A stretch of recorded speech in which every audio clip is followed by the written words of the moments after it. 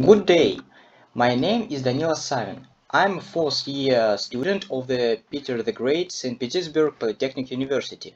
Today I want to present you a report on the topic development of a light control system using an optical aerial information transmission system. The volumes of electricity consumption and production have reached huge values. This situation entails a number of problems.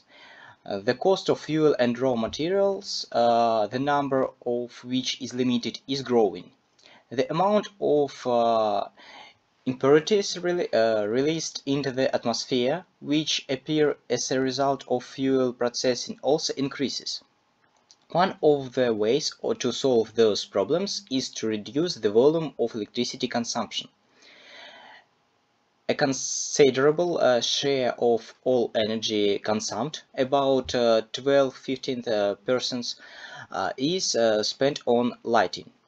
Therefore, the use of systems that allow more economical use of energy for lighting leads to a reduction in energy consumption in general.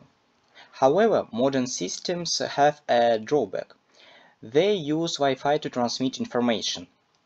This can be a serious problem, since in addition to the lighting control system, there may still be Wi-Fi routers and other radiation sources that can interfere with the transmission of data from sensors to the server. In this regard, we propose a new approach to use an optical communication channel to transmit information. Figure 1 shows a block diagram of the automatic lighting control system to workplaces integrated into the optical information transmission system, Internet. The information from the light sensors is sent to the information processing unit developed by us, which is located in the same building with the system for connecting computers. In this block, data packets are formed based on the received data. At the same time, the channel switching device selects the least loaded channel and receives a time interval during which information about the light level at control points in the workplace will be transmitted over the optical internet. After the receiving and transmitting module, light data packets are transmitted via the optical channel to the server, where they are processed. Based on the information received, the server sends commands to the lighting control system to increase or decrease the voltage on specific lamp. Let's look at the main parameters of the system. One of the important parameters that characterized the operation of fiber optic communication systems, which includes an air optical communication channel, is the amplitude frequency response. The obtained result shows that the uneven frequency response of the fiber optic communication system in the frequency range from 3 to 7 GHz is about 4–5 dB. The filters that are used after the photodetector to form the frequency response do not introduce significant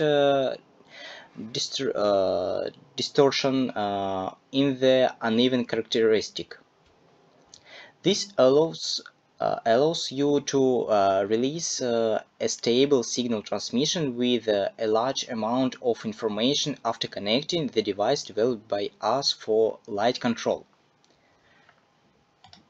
Another important characteristic of the operation of a fiber optic cable with an air optical channel is the tangential sensitivity G of the receiving path, which is placed on the user's table. It was found that when the light control system was connected to the path, the G value didn't change significantly and is about 78 dBm. The analysis of the obtained results shows that there is no need to include additional low noise uh, amplifiers in the receiving path circuit after connecting the light control system developed by us. The basic equipment doesn't need to be reworked. The last parameter is dynamic range.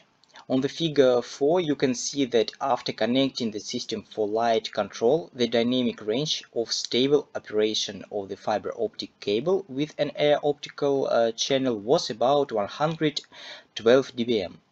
This value for the linearity of the characteristic allows for reliable transmission of large amount of information and corresponds to the values in the classical main fiber optic lines. The analysis of the obtained data shows the feasibility of using indoor lighting control system with their connection to a fiber optic cable with an aerial optical communication channel. The parameters of the light control system developed by us didn't significantly worsen the main parameters of the fiber optic communication system with an air optical communication channel. The proposed scheme for constructing a light control system allows you to include the influence of various interference on the transmitted information, which increases the effectiveness of its operation. The results obtained confirm the inexpendency of using Wi-Fi to control lighting in rooms where optical internet is used. It should be noted that the principle of building a light control system and its practical implementation doesn't significantly change when changing the configuration of the optical internet connection in the premises. That's all. Thank you for the attention.